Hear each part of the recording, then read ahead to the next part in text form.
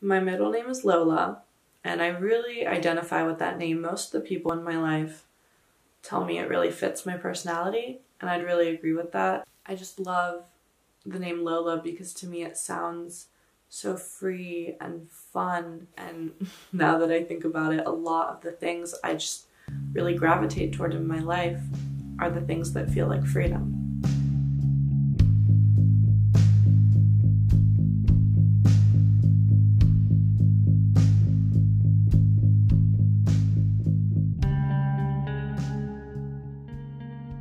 My childhood room was covered head to toe in posters of everything in the widest range possible, from Taylor Swift to the Beatles to old Audrey Hepburn films.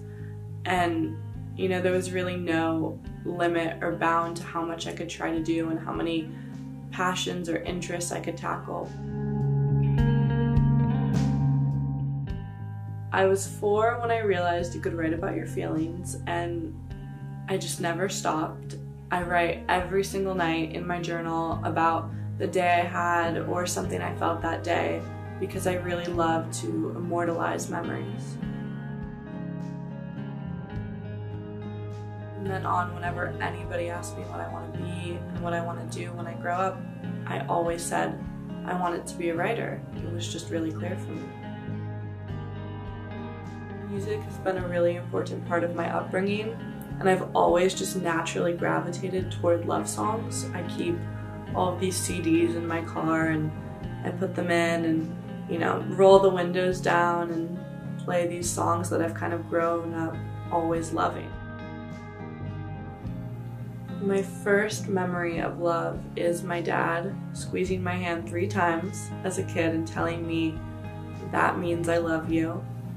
When I think of the feeling of love, for me, it feels just like freedom. It's strange because throughout my whole childhood, I always just wanted to grow up as fast as I could. And now here I am getting ready to go off to college, and it's crazy knowing that I'm about to leave it all behind.